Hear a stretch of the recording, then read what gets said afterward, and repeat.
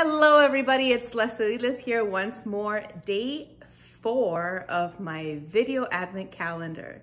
So again, gave this a bit of thought and thought, what can we talk about in the spirit of Christmas? And yes, I'm speaking to you about Christmas. If you celebrate, if you don't, you can still follow along if you like. So today I thought about what could we do? We could talk about giving. Of course, when you think giving, what do you think?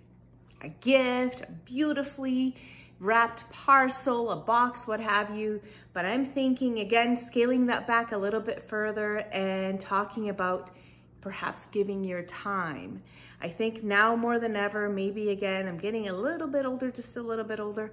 And I'm thinking about, you know what, sometimes giving time to that special person or persons in your life. That could be a way you could be giving something back to someone or like I said, various people in your life.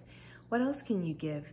Can you maybe help a neighbor, help an elderly person, either in your life or somebody, or a complete stranger?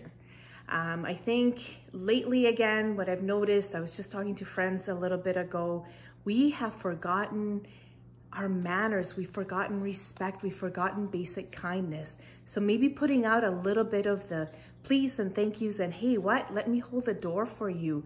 Heaven forbid you hold the door for somebody. How about we try doing that for somebody? Give a little bit of yourself to somebody.